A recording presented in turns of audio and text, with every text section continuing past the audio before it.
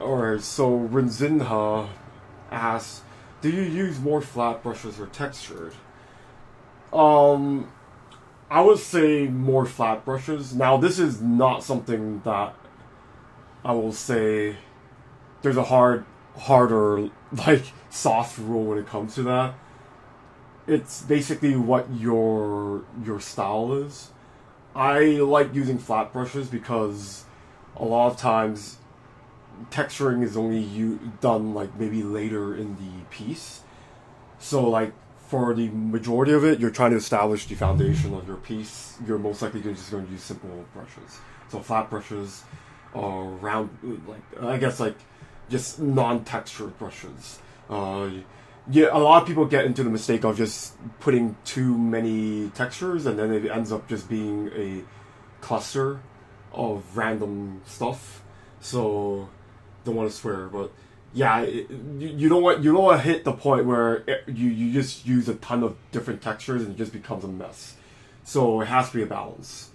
And I tend to lean towards flat brushes, but that's not always the case.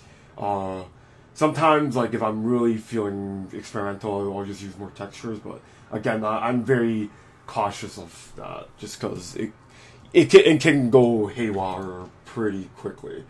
That's... I was muted before, so don't worry about that. How do you improve your color vision? Guns and Horns, from the Discord chat.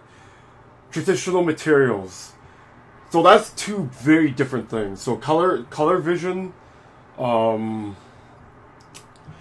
there's actually exercises for you to improve your sense of color. Primarily, you should really study reality. Like, even when I go on vacation, so I went to like Hong Kong and Japan last year, which are primarily cities, I would still take photographs, I would still take note of scenery in the city, just to basically just get a glimpse of the world around me, right? Just to understand how, even like especially when it comes to grays, like when you're dealing with cities, there's a lot of grays and just not a lot of colors for you to play around with. So like, it is a real test to see the nuances of different grays in a city.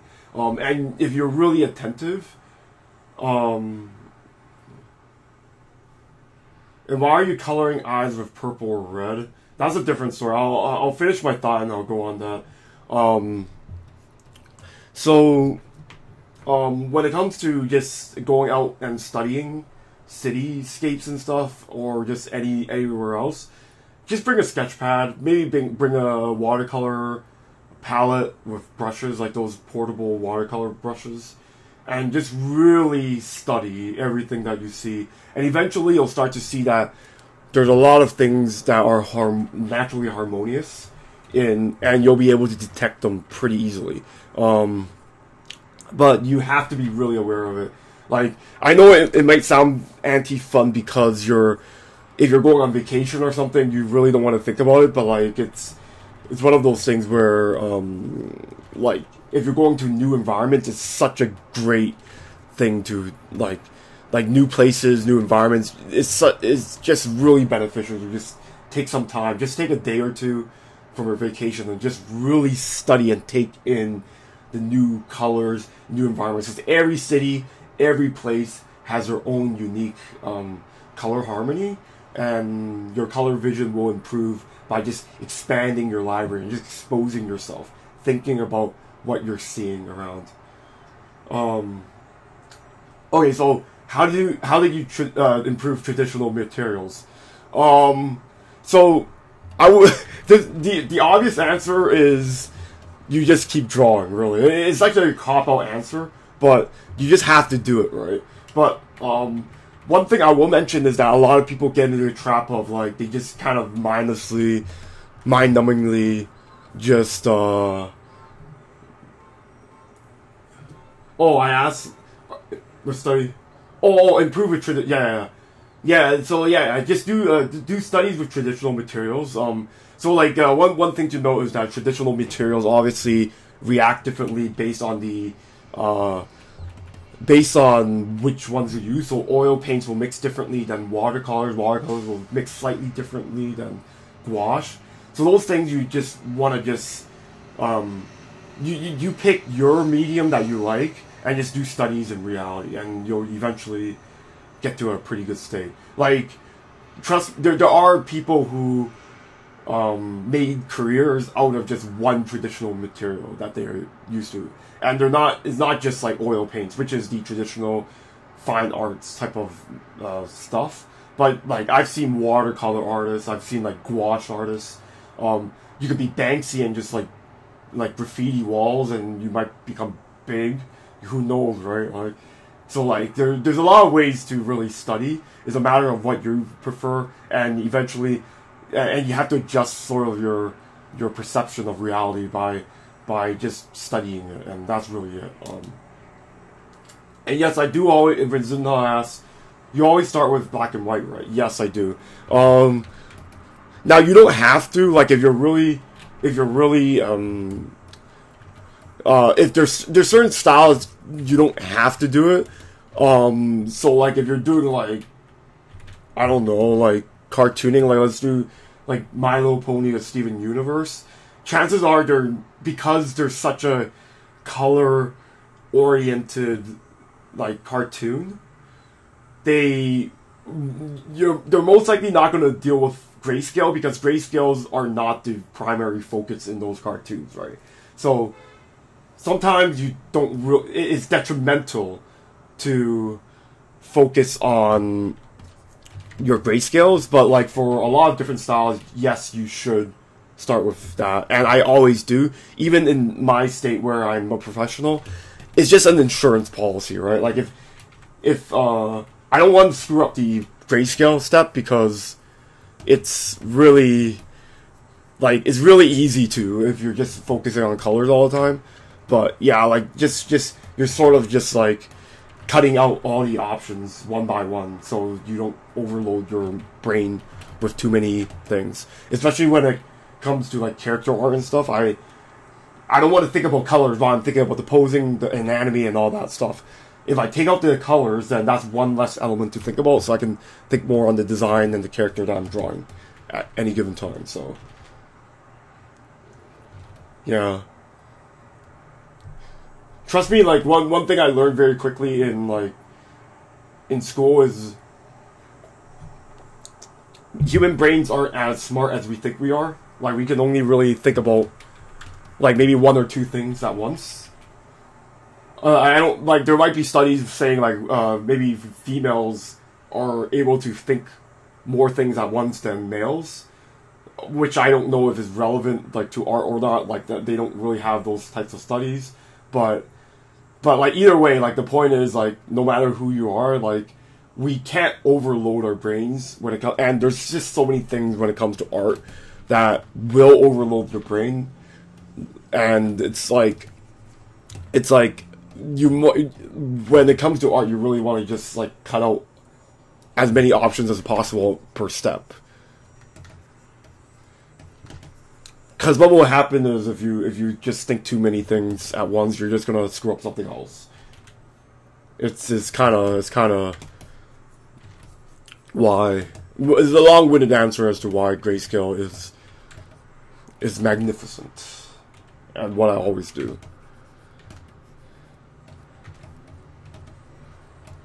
So for those who are just joining in, feel free to answer questions. Because ask questions, because I'll go as long as there's questions to interact with, just because I'm kind of sick, so I don't want to leave this stream for I don't want to stream for too long here.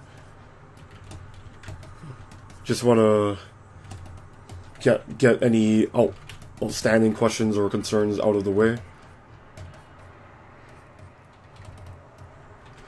So with Revy here, I'm kind of concerned about the face right now, but that's something I could always just adjust as I go along. The expression and that sort of thing.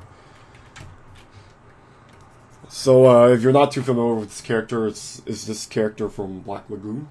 So this is the second attempt I've done on this character on stream. But you know, sometimes it is better to just try the same thing twice, just so that you minimize any mistakes or any problems that may occur from your attempts.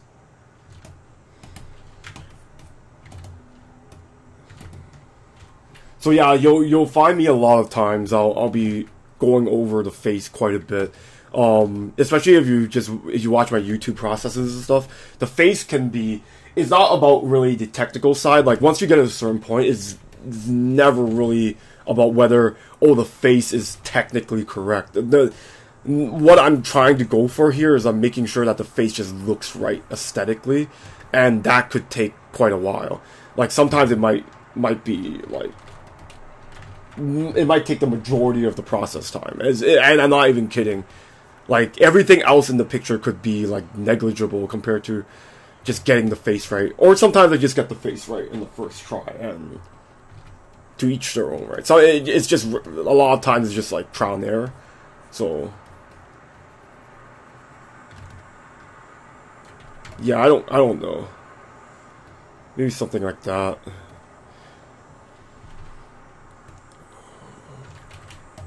Yeah, that looks a lot better. So we can start moving on to just adding a bit of color. So what I usually do is just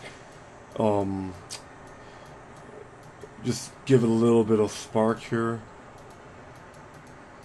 Now I don't really know what type of palette I want to go for. I could go for a red one like last time, like a purplish red one.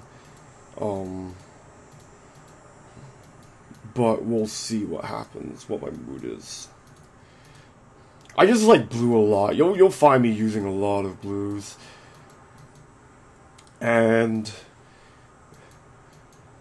it's just a preference thing. It heavily borrows from Impressionism.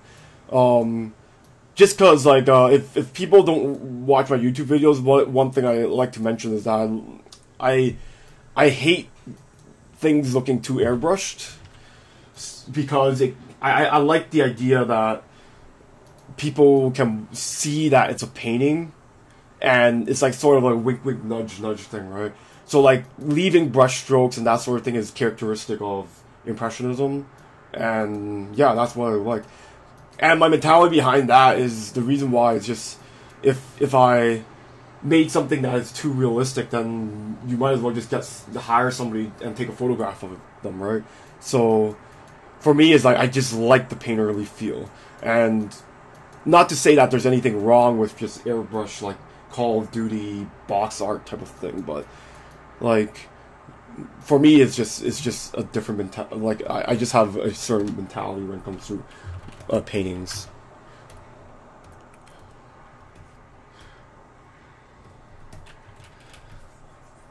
So right now I'm just gonna introduce some skin colors here. What are the prominent colors of her design here? So her hair is dark red, so I'm just gonna add in some reds here. And as with last time as well, I'm going to just introduce a few blues here. Just a little bit of grays. So, see, the thing is, the background is going to be a very interesting one. I'm not too sure what I want to do with that, but like something like that, maybe just little bit of blues in there. So like, you'll see me using a lot of hue sliders. It might seem like it's cheating, but I'm keeping in mind like any traditional equivalents. So like if you're doing traditional, hue sliders are akin to like having glazes in your piece, right? So glazes are basically thin layers of paint that are a bit transparent, so you can see what's underneath it. So like you're basically color adjusting when you're using glazes in traditional, and that's something that hue sliders are basically doing. You're adjusting colors. You're not destroying your whole painting. You're just changing the sometimes the temperature, sometimes just the hue that you're dealing with. and that sort of thing. And of course, because it's digital, I can do it really quickly, so it's pretty convenient. I kind of. So that's why you'll see me abuse it like quite a bit. In any like master painting that you might see like from Rembrandt or like from William Bouguereau, you'll know that they have to do a ton of glazes. So like the final painting is not going to tell you exactly just how many hours it had to work on it. Just because like especially when it comes to oil paints, they have to wait for it to dry before they can put glazes on, before they can paint over it. So any given painting will have a ton of glazes. And of course, because we're doing digital, we don't have to wait for paint to dry. So we can just adjust colors right off the bat. So yeah, like I'm not liking this palette. Like something even like this, like just a little bit more purples. Oh, I played around with a lot of purples lately. It's just an interesting color for me. So, might as well just continue. So what I'm going to do right now, I'm just going to do a channel layer here, just so that I can introduce a bit more color into the piece. So as with a lot of my work, I like to just mix right on the canvas, so when I do that, I need to have just colors present in the piece at any given time. Just so that I have something to work with here. So yeah, if you're just joining in, feel free to ask any questions. There are some people who were here yesterday. So yeah, if you have any other questions, just feel free to ask, and I'll go as long as I'm willing to, just because I'm kind of sick, and I guess I wanted to keep it a little bit short here, but I'll go as long as I need to answer questions.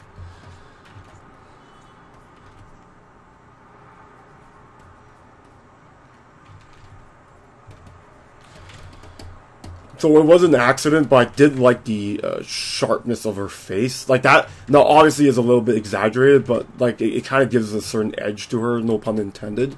So like that's something that might appear as an like just when I'm doing the process where I'm not intending for something, but it just kind of looks right.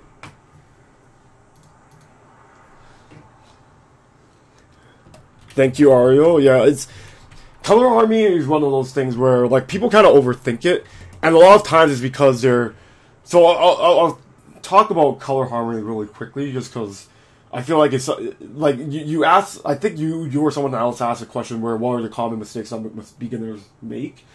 I didn't go over this because I kind of ran out of time, but when it comes to coloring, a lot of times like color harmony isn't as bad as people think it is.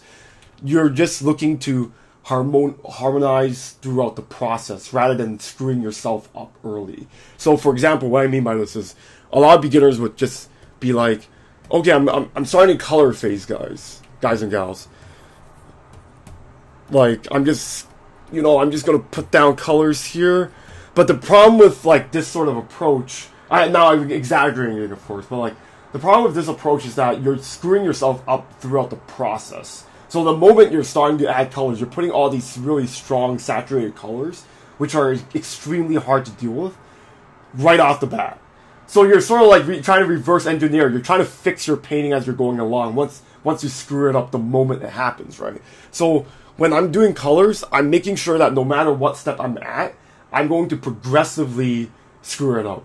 I'm not just starting off by using the big, like, sort of like putting all my chips on the table right off the bat.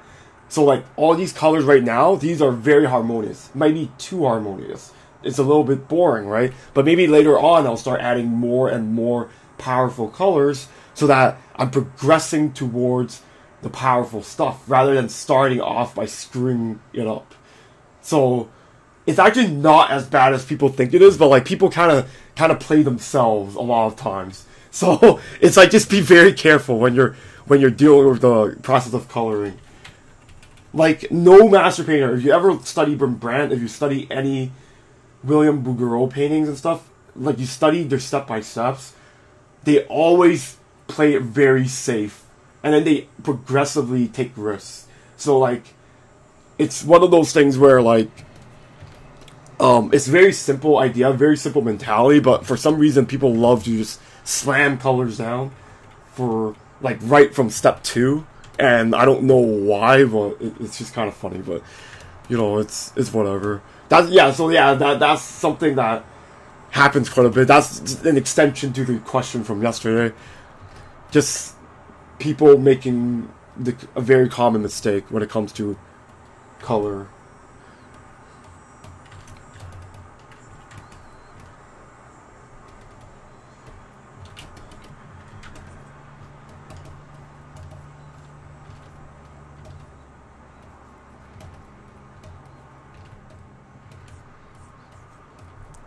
Yeah, and so like the reason why is so like I can go back to the to my example of Steven Universe and My Little Pony and like just cartoons in general, right?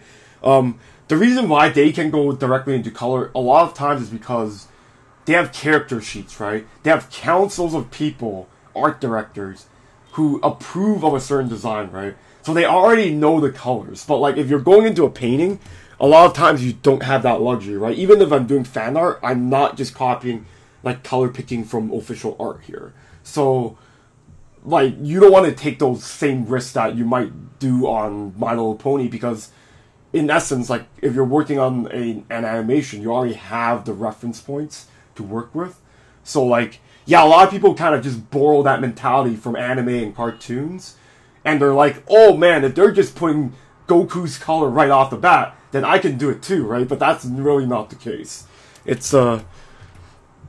is a bad habit that a lot of people have, because they want to, and a lot of times too is just because like people want to just go direct to colors because they don't want to deal with the boredom of the boring steps, whereas like you're just like testing stuff out. You're like, so in this case, like this would be considered boring just because nothing's too flashy. It's very safe, that sort of thing. So, like, it's one of those things where you want to be patient with your approach. You want to be patient.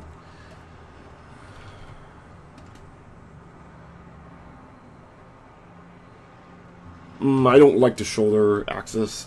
I could probably... So if I'm going to do this, I can maybe change these shoulders or something like that so that it balances off. Makes it a bit more interesting to look at.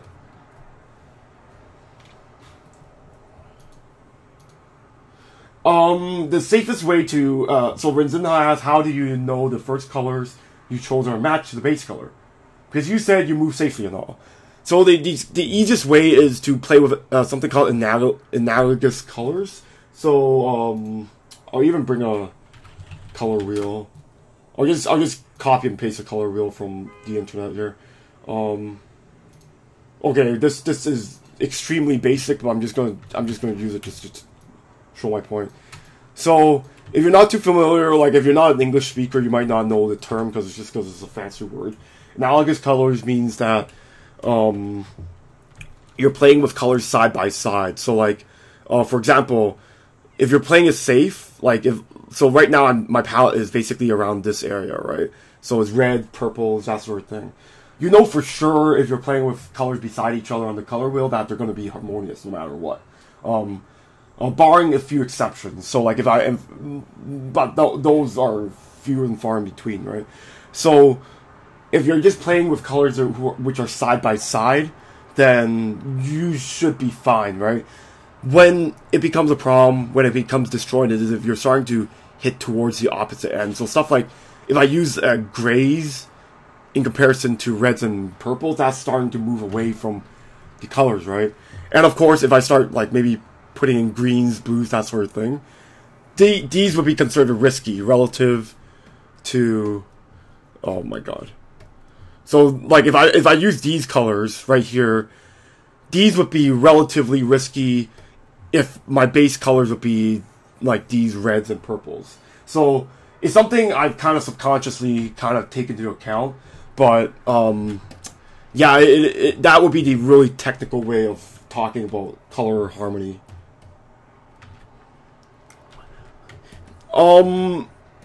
The farther you go away from their saturation. Like the more the saturation differences are, the more likely it becomes disharmonious. Like it becomes disjointed. So like for instance, right now this whole piece right now is a bit towards the grayer end of purples and reds here. But let's say I just want to do this. Let's say I'm going to slam. I don't know. I'm just going to slam it on her tank top. Then yeah, like relative to the rest of the piece here, it's kind of like disjointed, right? But let's say my whole piece is hypothetically very saturated. It looks bad, but then if I put this down, it doesn't look as disjointed because the relative to the entire piece, the red is no longer standing out too much, right? So it all comes down to context. Color is relative to each other. So yeah, like it's just the very basic idea behind color harmony is just I'm playing with colors beside each other, and I only start to deviate away from that as I progress and I realize I need certain things in the piece. So like some deviations a lot of times you'll see with my style is that I start adding reds to the cheeks, like redder stuff to the cheeks and the nose of the character. So that those sort of things will be where I will start adding a bit more color. Now Revy as a character is not as colorful as others, so I do have to take into account like how would I find ways to make her, how would I add some saturations to the piece here.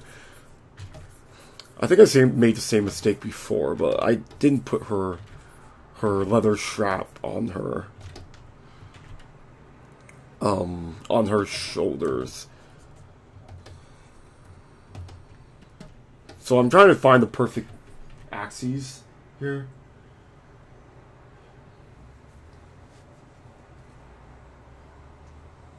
Yeah, it's all about feeling, really. It's like, again, like you're kind of like taking risks as you go along, but you wouldn't know what those risks are until you have a feeling that you could take it, right? It's sort of like if you ever play the stock market or do like gamble or something. Again, like you don't want to put all the chips on the table from like round one or something, because if you lose, if your bet is off, then like you're just trying to fix. You're trying to fix what you screwed up in the beginning. So I'm going by as I'm sort of like kind of slowly heading towards the painting that I want. I'm not trying to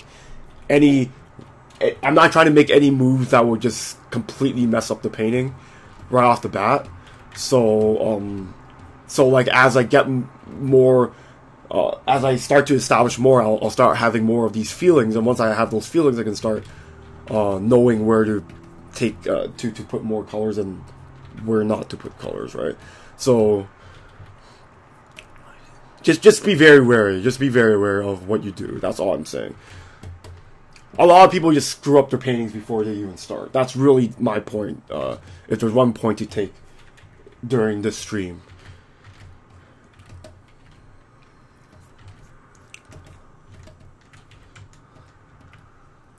On a side note, it's sort of like my latest YouTube video. Like a lot of people kind of just put pressure on themselves, and like when they screw up and stuff, and like the reason why people have that feeling in art is because like they know they have to take responsibility for for the big mistakes that they do. So it's one of those things, yeah. Like just don't screw it up on round one, and you can't rush the process, as you mentioned.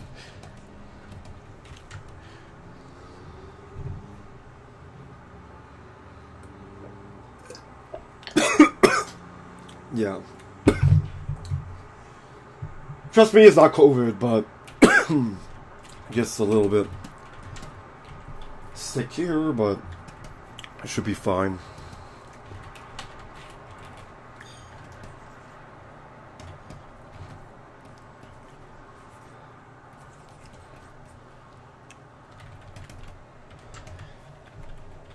So one thing as I work on this, I start to kind of envision what her face could look like. I really like the sharp silhouette. There's something about her character. If you ever watch Black Lagoon or read it, very edgy, very confident, that sort of character, and just having her look sharper silhouette-wise is actually really cool. Again, it's an accident. I didn't expect this to work, but you take advantage of any like random stuff that could appear to the piece. It's kind of the reason why I hate the mentality where people say, "Oh, female faces are always going to be more round" or something, right? It's there's some truth to that, but not always, and definitely not for certain types of characters. So like, there are stereotypes, but you want to break them whenever it's necessary.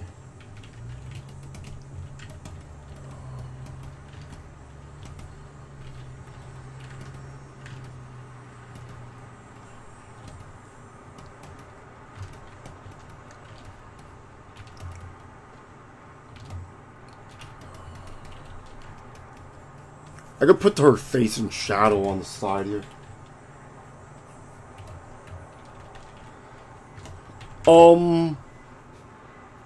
Well, this piece is kind of purple. This is a very grayed out purple. But it is a purple.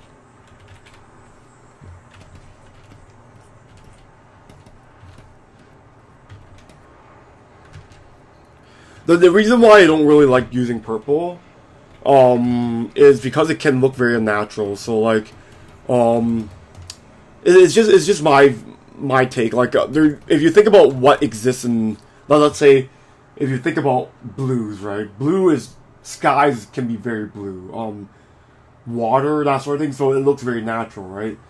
Think about reds, oranges. I mean, yeah, I could say reds, oranges, yellows, that sort of thing. Like, you get sunlight, you have flowers, that sort of thing, right? But purples tend to be very artificial. So it gives a certain feeling the moment you use it. So like, it like obviously depends on context of color language, but if you're, yeah, like if you're like, it's kind of why I get very hesitant on using purples, because like when you think about artwork that uses purples a lot of times, it is a rare color. Exactly, Ariel mentions it perfectly. Purples are very rare in nature. There's some flowers that might be purple, but in general, it's more likely an artificial thing. There's a reason why purples in the past was like this super prestigious colors that peasants can't wear. It's because it's so expensive to create that purple. So, it is royalty color, yes. So like, for me, I'm just very careful with when to use purples, just because it just gives a certain vibe to it. That, like, if you think about artwork that utilizes purples a lot of times the reason why purples get used in, like, let's say Magic the Gathering, if you ever played Magic cards and stuff, a lot of times swamp creatures are purple, like just really monstrous type of things, or like aliens. Just because they're out of they're outer worldly, so like purples, yeah, it can be used for fantasy. So like again, like if you look in Magic the Gathering, like a lot of the swamp, like the black the black card. It sounds a little bit weird, but yeah, the swamp cards, they would use a lot of purple. Yeah, so it's one of those colors where you have to save it for certain contexts, and like if you use it on somebody, then it better have a good reason, because it kind of stands out really quickly that otherwise wouldn't. So yeah, like just I should use more purples. I should, yeah. Let's just put it that way. But I save those situations in very rare cases. In this case, the reason why I'm using purple, like grays, is because I kind of just like it. I don't know how to explain it.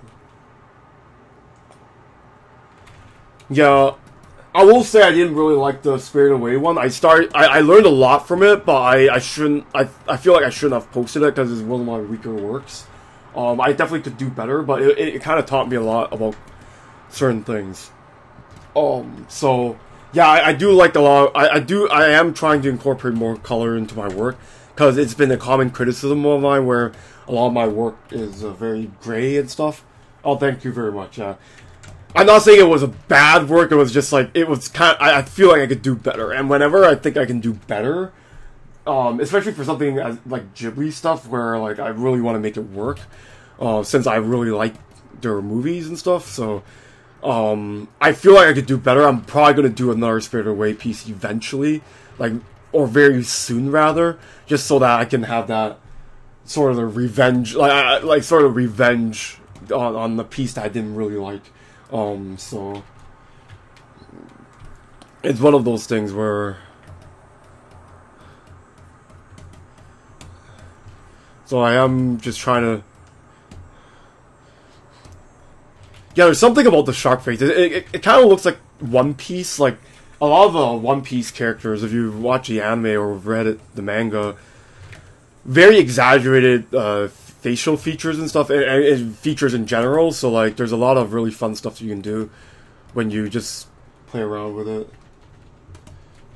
Yeah, it wasn't really the colors. Like, I learned a lot about the colors, which, in the end, I used those colors for different other pieces, as you might have noticed. But the composition I wasn't too fond of. Like, I feel like I could do a lot better if I'm putting...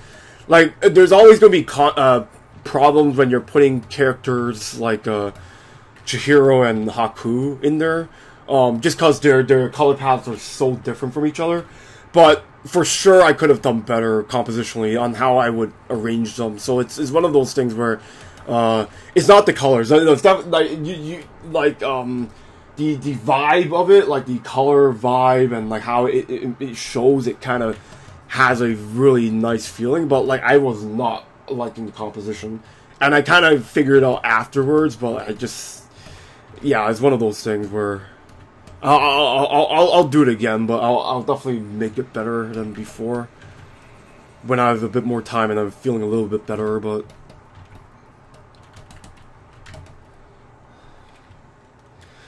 so one consideration here is, am I really going to make her smile, or am I making her not smile? So, like, that's actually a big consideration, but I'm leaning towards a smile, because it's Revy, so... I will probably shadow her face out on the end there, just because this place, nobody needs to look at that. It's whatever. It's just negligible. So like, you might as well just shade it out, like blur it out, sort of thing. It's catching attention for no reason. Trying to figure out. I'll most likely show a little bit. Like if I just end it off like this, it kind of makes it look a little bit naked here. Just a weird vibe, so I'm just gonna maybe exaggerate her. Yeah. She is wearing what was it? The hoisters for her guns. So like, just bringing it up a little bit will kind of make her not look as naked. Just it's one of those things, like just weird cutoff points.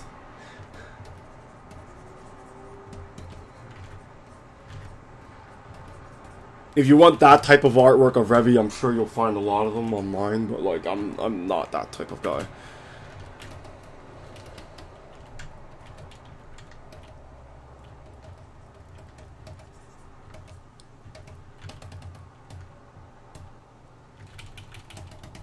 Not liking her smile, but I do like this. Like I do like her smiling.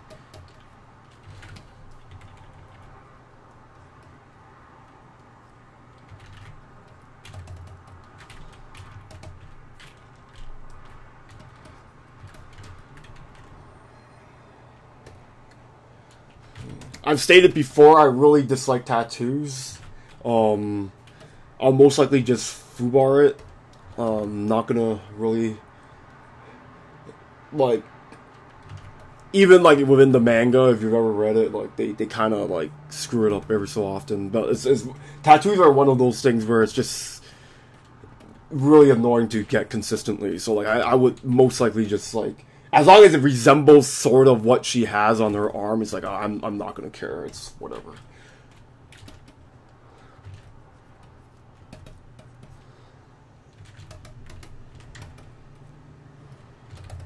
I'm making sure her face silhouette is the same, even though I'm adding the lips and nose and stuff. So I'm definitely going for a sharper look.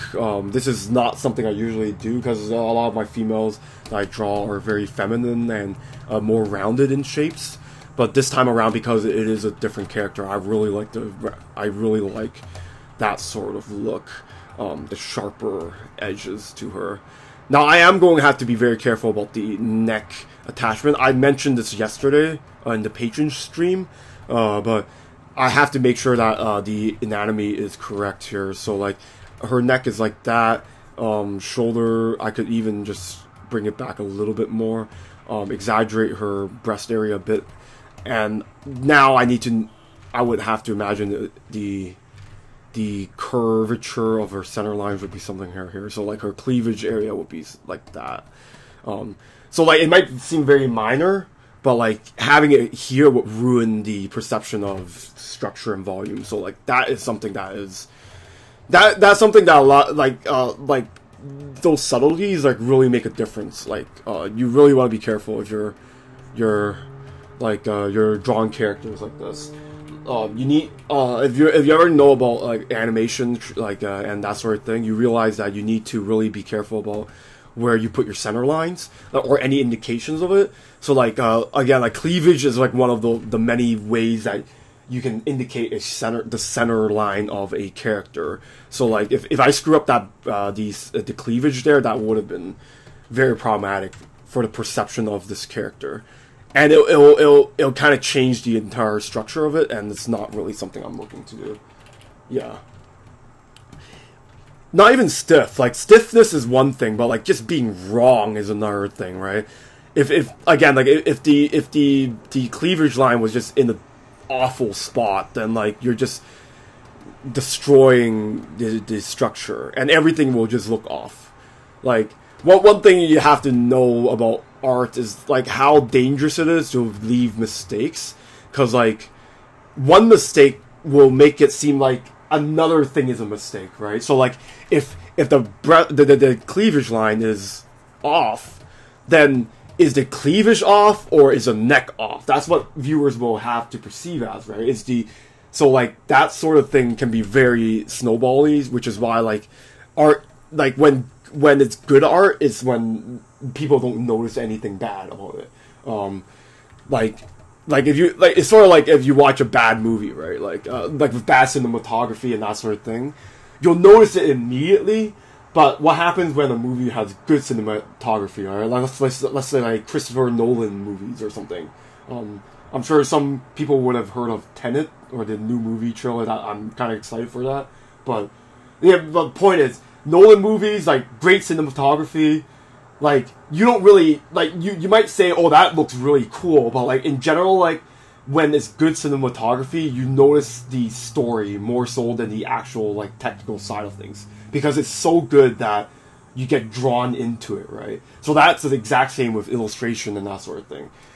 One mistake will completely ruin it, but, like, if you get everything right, or relatively right, then people can more focus on the message and the story and that sort of thing, right? So, like, it's just very dangerous to hold mistakes in art, or make mistakes.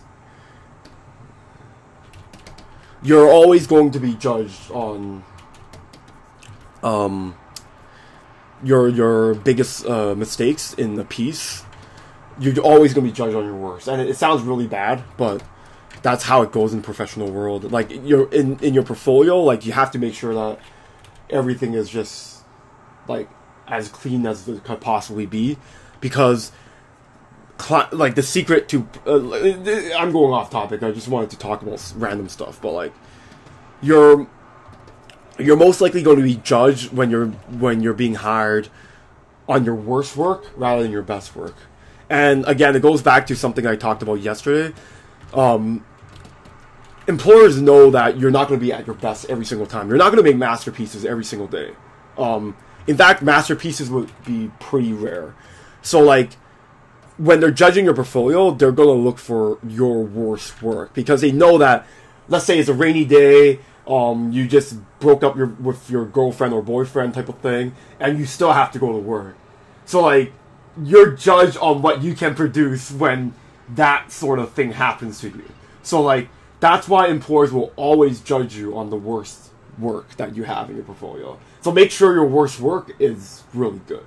That's really it.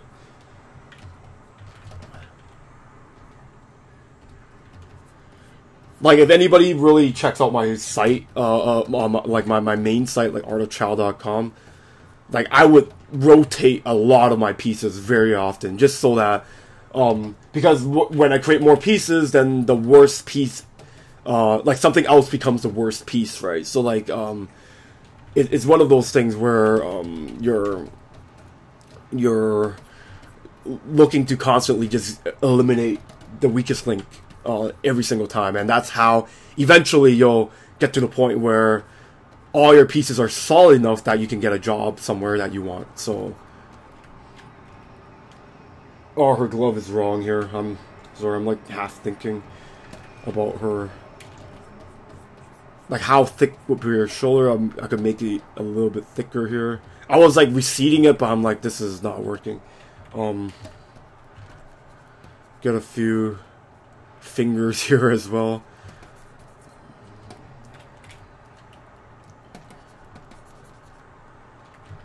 So again, I'm not really looking to be perfect with her design, but I do need to have her at least resemble the character I'm drawing. So, like, for instance, like the big value shifts, like stuff like that, I would have to place. And then I would, in most cases, I would try to get reference of somebody holding a pistol, but I'm just gonna like kind of fudge it here, just because I don't want to waste time getting more reference. I can sort of fudge it to some extent here, just because it's, I've drawn a lot of people holding guns, so. But if you really want to be authentic about it, you really want to get as much reference as you can. So I'm trying to look at the design right now. What else do I have to worry about?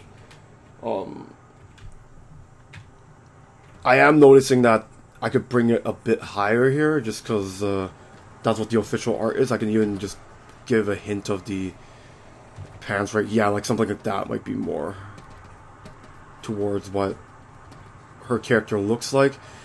I'm not liking the structure on the breast area here, now that I changed a few things. So I will, yeah. Sometimes I will make a new layer and just redline it, just so I don't keep finicking over stupid stuff here. So her breasts are pretty big, so like I do have to take that in consideration, that even if she's turning to one side, that it kind of looks like a frontal view here. So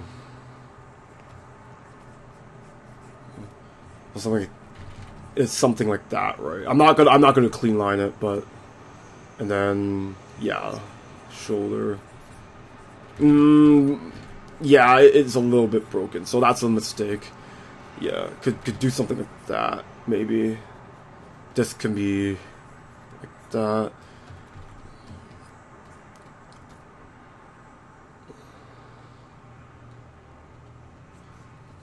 So I'm trying to think if the shoulders are working here. I'm not really liking it.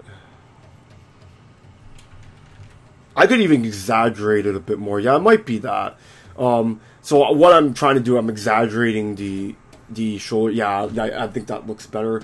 So that's something that might occur when you're redlining, that otherwise would be hidden when you're rendering. So something to think about whenever, like, sometimes you just have to go back and just really clean up a few things. Just do a red line just to see if something is working here. Yeah, that looks a lot better. But now I'm considering just the hair is not really helping the silhouette here. So I'll probably do something like this. Before I had the hair loop all the way around, but at this point I feel like it's killing the silhouette. So that's something again that you might have established throughout the piece, and you kind of figure out as you go along. So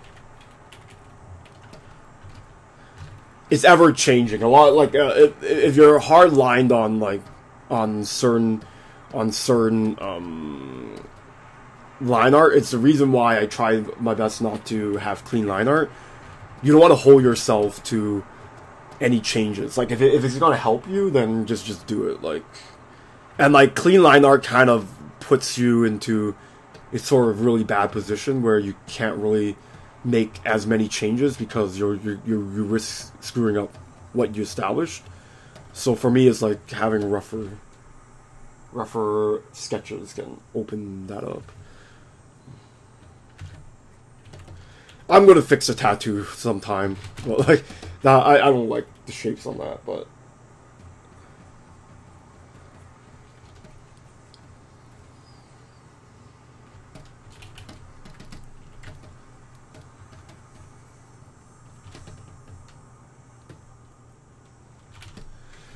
I'm trying to think if there's a way to change the temperature of the piece to something more interesting here.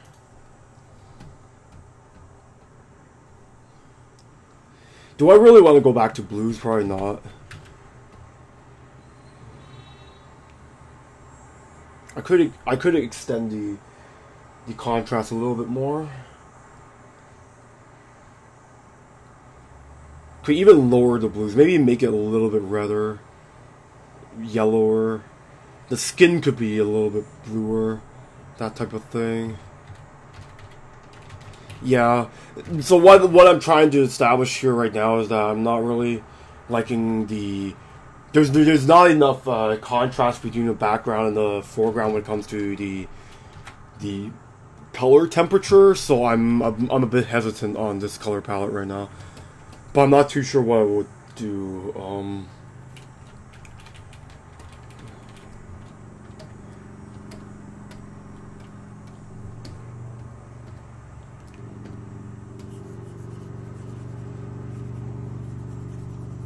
Just testing something, don't worry. How bad it looks. I'm not liking that either.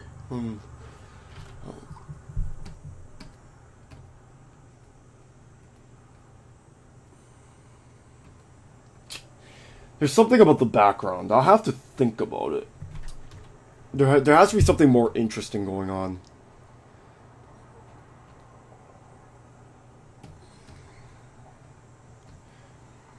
Yeah, this is where I would play around with a lot of hue sliders, just so that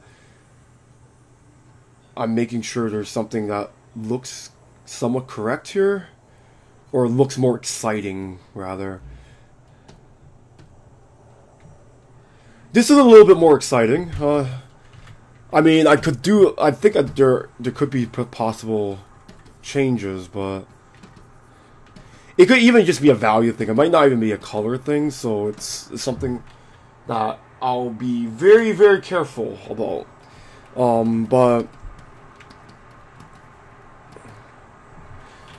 So I have to take it into consideration right now how shiny her tank top is. It seems like in all the art that I'm looking at, the official art, that her tank top is kind of shiny. So I would need to put some specular highlights, which are like it is a fancy term for the really shiny parts of her area. Now, the reason why I'm establishing this a little bit earlier than usual is because this shine here could potentially change the balance of the overall piece. And you want to establish any extreme like changes in value as early as possible in order to ensure that you're not. I don't want to make the entire piece, finish the entire piece, and then later on be like, oh, I need this, and then it's like, oh crap, like the entire piece got bounced around, not having it there. So yeah, that's always something. Like as I'm doing fan art, I would always have to consider, like, just go back to design and see if there's anything I'm missing that would kind of make the character read a little bit better. It's kind of one of the reasons why I really like doing originals a lot more.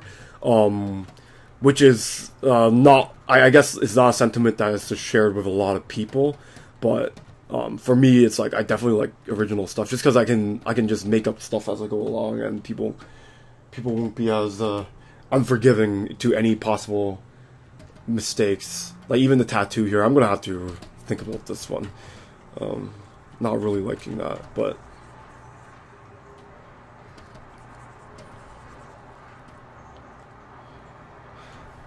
I'm not liking this forearm here, so I'm gonna freaking cheat this.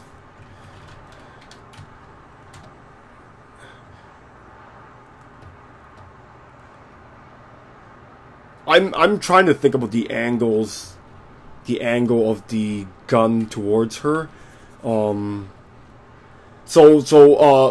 mention it very briefly. I'm not liking the dynamic of this and this. It's a little bit too similar angle wise. So what I'm looking to do is I'm looking to just give a bit more difference so that her face and this is making a bit more interesting shape here. Those are the really minute stuff that really tests my limits in terms of how to think about her pose and stuff. That looks a lot better, yeah. It's one of those things where just slight changes could really add so much to it. Yeah, I'm liking this. Yeah, of course the smoke has to change. Perhaps I'll even shorten the pistol a little bit, just so that it's not. Yeah, something like that. Just so that so one thing I have to consider is that the hair might be in tangent with the gun here. So any changes to the hair, I'll have to be really careful when it comes to the gun as well. It's another reason why I don't have clean line art. Like it's like again, it's one of those things where sometimes shapes just appear as you color, and you wouldn't notice it until you actually color it. And like, yeah. Now that's not to say line art is bad. Like clean line art, I'm not gonna hate you if you just start off with like the cleanest, like Joe Mad comic line art possible. But the way I work, it's like I just like figuring things out as I go along. This looks a lot better than my previous version of Revy. I can actually, I would most likely post this one. Yeah, this one looks so much better. Like if you tune in late, this is a second take on Revy from Black Lagoon. So like, my first take didn't turn out as well as I thought it would. So like, I am trying different things here. And I'm happy at least like the second try turned out well, because sometimes it might take me like 3+ tries just to get something right. A lot of people like kind of like not to toot my own horn, but like sometimes like fans would come up to me at conventions and be like, "Oh my god, you're so loose." It's like it seems like you're not even trying, and things kind of look good, but like in reality, like. The reality is, I try, man. Like it's like I try a lot. Like it's sometimes things don't look right on the first try or even the second try. So like a lot of the stuff that you see that are being posted, sometimes I would be dumping like maybe 5 paintings before I reach something that looks good. It depends on the content that I'm making. So like if you ever feel bad about making mistakes and stuff, like don't worry about it, because like everybody makes mistakes. If like even like someone like Picasso when he was alive, like there's a lot of paintings that he wouldn't be showing because he would deem as inferior for his skill level. So like it's one of those things where like even when I was considered an amateur, like I would think too much of the professionals and expect them to be like these angels of perfection when it comes to art. But in reality, like even the professionals would have like they would struggle a lot to just get that one good painting and stuff. So like yeah, Picasso changed his style quite a bit. Like he's a good example of somebody, like I talk about this in some of my coffee grind tutorials. I like to use Picasso a lot because he's one of those people that he could legit paint better than a lot of people. But then he's remembered for his wacky, like, crazy style. But he's actually an insane painter. It's just that, like, if you're ever looking to do, like, it's a good lesson in art to learn the rules before you break them, because his wacky work only got better because he was such a great painter. But nowadays, a lot of people kind of look at Picasso and other artists and be like, well, if he's wacky, then I'm just going to be wacky as well, right? But they don't learn the rules. Like, if you see what earlier paintings of Picasso looked like, you realize just how good of a painter he is. It's just that he wasn't catching attention for his era, so he was like, screw it, I'm just going to do some wackier stuff. And his friends around him were doing wackier stuff as well. So basically my point is just, he's a good example of someone that you should look up to, because he's the quintessential artist of learning every fundamental before he went into the stuff that defined him. So, like, who knows, right? Like, who knows where your style will end up? But don't start off by just going for the style, if that makes sense. Like, it's a huge mistake. Mistake that a lot of people make.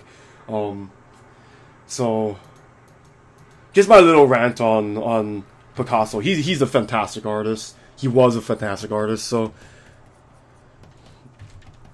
just don't, like, learn off of him directly, like, right off the bat, because you're gonna be very sad when you realize you have none of the fundamentals that he did.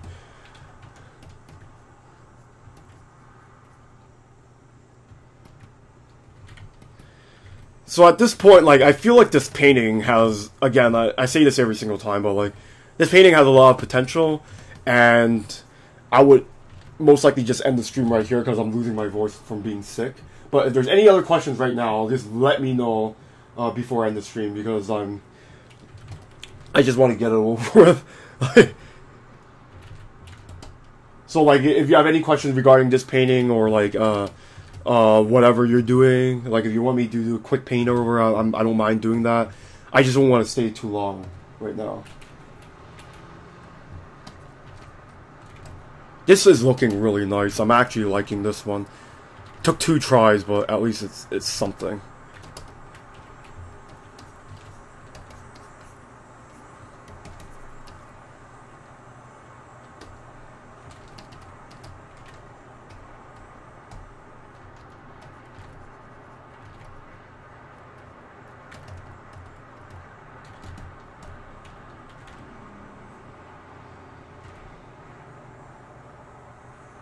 Yes, I could. Which painting do you want me to paint over?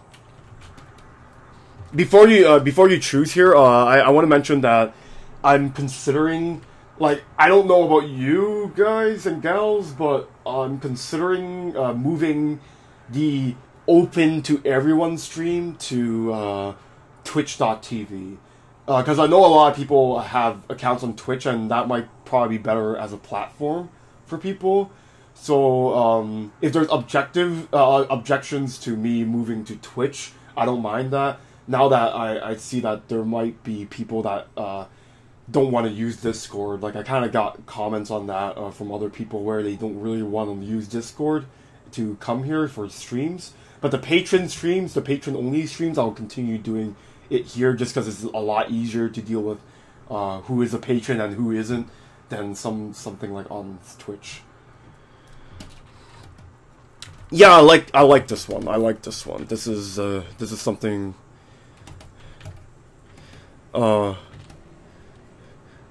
Sometimes, like, a lot of times, like, if I don't like the painting, I would just not complete it. But, like, yeah, this one definitely has a lot of potential. In fact, it's very close to completion if I were to be really honest with you. So, yeah, like, if there's any questions, just let me know. If you want me to paint over something, just really quickly, I'll do it. I don't want to stay too long here. Just want to take a break, honestly. It's a Sunday. I have a lot of work, honestly.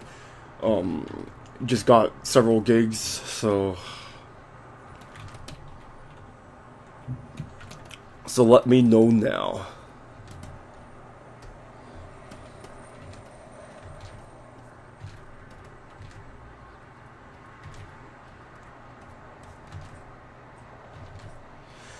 One thing I'll probably work on off stream is just the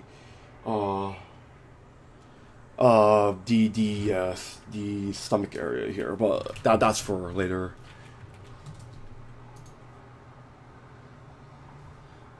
Omega, since you're a patron anyways, is like the patron streams will still be here, so you'll still you'll get the best of both worlds, I guess. There was another desert landscape of mine that you painted over in art cave.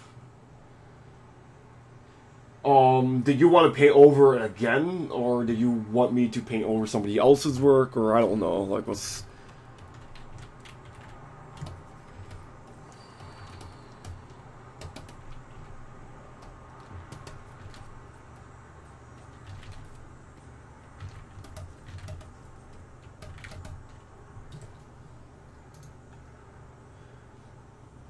Yeah, if there's anybody who wants their artwork painted over, let me know. I don't mind doing it. It's just that my hard line is just like, if people have to give me permission. I don't want to just like pick a random one just because like it might be infringing on their personal like preferences. So yeah, I would be more than happy to paint whatever. Otherwise, I'll go over Ariel's desert landscape again just because it's a pretty good lesson.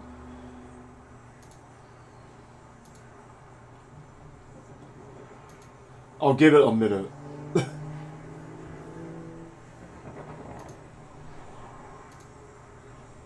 Oh wait, no takers? Okay, I'll have to scroll up for the desert landscape. Okay, so you painted, you took into consideration my critiques here. So I'll end the stream off of so this is Ariel's work. I did do a very, very quick paint over. Quick paint over in the Art Cave channel here, and he or she, I'm not going to assume, took the painting and then okay, he took the painting and then he took some of the critiques and then just painted this version, which is a lot better, by the way. Like, I'm trying to feel the atmospheric perspective and that sort of thing. My only real concern is that there are some issues when it comes to the tangents.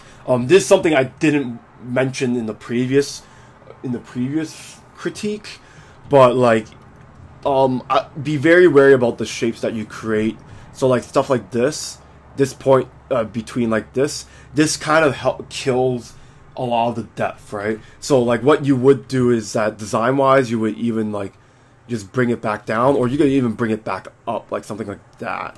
And then just like sort of like do something like this, just so that I think the rock would be a bit lighter, because if it's shining, if there's light here, then you're most likely going to have I'll just exaggerate the shadows here just so that I have a better frame of reference here, something like that.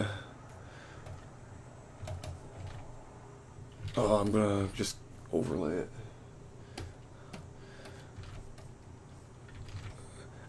Like, if there's a way to introduce, like, more saturated colors or something, that would be great, just because in the foreground, it'll be nice to have a little bit more difference in saturation from foreground to background. Background, you can leave as very desaturated because it is a background, right? So, like, as you can see, like, what my point is, like, you can see how this immediately makes it so that there's a feeling of depth based on the drawing. It's not really about the colors now. It's more like, now that I took out the tangent, it looks like there's a real overlap here, and that pushes the feeling of depth just a little bit more. There's possibility of even like there's some, like, for me is like I just feel like there needs to be some sort of interesting saturations going on, like even just adding a bit of red. Like a lot of times you might see if you go, not to say I'm a mountain hiker or anything, but like if you go check mountainous scenes, there's going to be a bit of red to the distance. From hard to explain why, but just think of it as atmosphere. So even just having a little bit of clouds in the background here. I'm not so another tangent that I kind of glossed over in the previous critique was this one. You can tangent with the edge of the canvas, which is a big no-no in design, which is why, like, in my previous critique, I made sure that I cut it out there, something like that, just because it was taking away from your composition. So you could flip it over just to see, like, here I already feel there is a much better sense of depth. You can even bring a bit more darker colors back into the rock in the background here, that sort of thing. But overall, it's really nice. Environments can be very daunting, so don't feel like, especially since from what I've seen, you like to put characters a lot in your work, so this might be something that's just new to you. So it's like, don't worry too much about it. This is a fantastic. Yeah. But honestly, like, if you like, it is my weak spot as well. But I have done environment concept art professionally. Like, to some extent, I'm not like, I wouldn't say it's my forte, but I can do it. Let's just put it that way. But it's always good to work on your weak spots. But, like, you can make a career out of just not doing stuff that you're weak at, if that makes sense, right? You won't ask Frank Frazetta for, like, a super epic environment painting, or like, you won't ask, like, Yoji Shinkawa for the same thing, or you won't, like, there are artists that are just going to be better at certain things, and sometimes, yes, it is good to work on your weak spots, but basically my point is, like, you don't have to, and yeah, sometimes it's just you can just accelerate your learning on what you're strong at and just go with that if you want to make it a career. So, like, yeah, I actually kind of like the dark sky around here, something like that. Even making it a bigger shape would be pretty cool, that sort of thing. But yeah, like, right now is just minimal color things and, like, and the tangents. Really be careful about where the designs of the mountains and the stuff that you put down, because, like, big misconception is just, like, this was another tangent, by the way, if you didn't notice. It was starting to hit the edge of the canvas, and it was a big no-no.